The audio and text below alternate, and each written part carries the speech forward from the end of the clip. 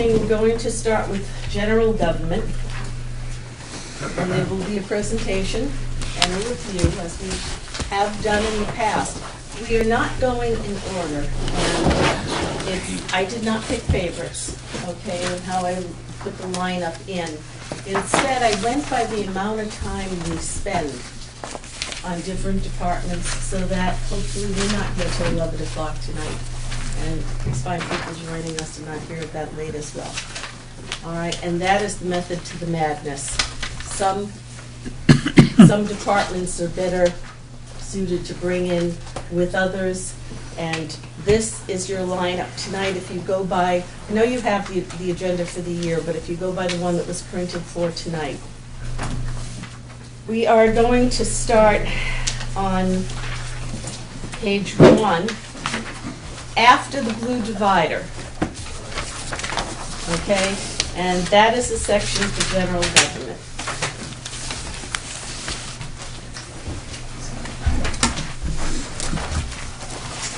And we have our financial director here tonight, Christy Killam.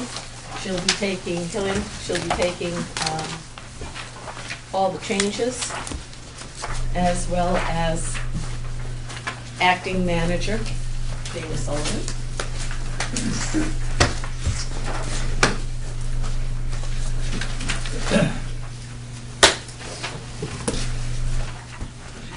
And since this is the municipal part of the budget, we are going to ask Jim Wardell, who is our selectman's rep, to move the numbers by department, as we will, when we get into the school budget, ask Jerry Zanoy, and as we do the precinct budget, have Bob Ladd move the numbers. So, Jim, if you'd like to start.